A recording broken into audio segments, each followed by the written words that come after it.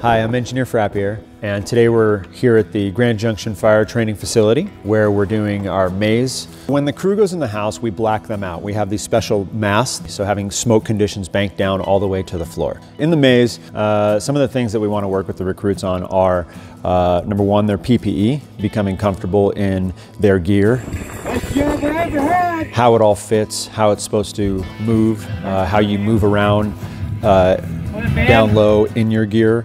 Getting comfortable with your SCBA particularly, which is your self-contained breathing apparatus, the air pack that we use to go into live fire conditions or smoke conditions. So that's a major part of it, is just learning about that SCBA, all the sounds it makes, all the noises it makes, you know, where air can bleed out, how to fix problems. So a lot of problem solving happens in the maze.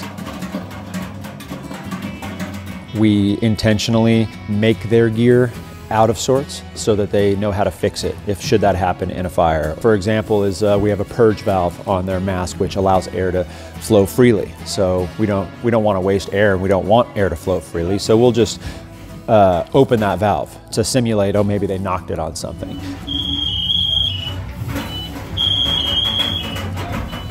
We will intentionally get them caught on wires and bars and things like that so that they know how to free themselves should they get entangled in anything that they could come across. You okay? Go through the wall!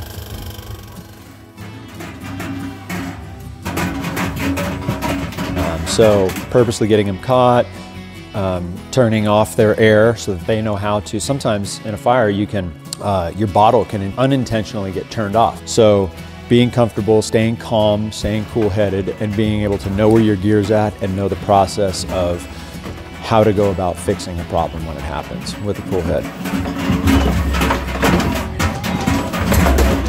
And sometimes it works out great, and sometimes we learn from our failures by the crew getting separated or going the wrong way on the hose. And so this is how we develop those communication skills from one firefighter to another. We're wearing these breathing apparatuses that have their own noise that they're making. So we have to amplify our voices just so that we can communicate with one another.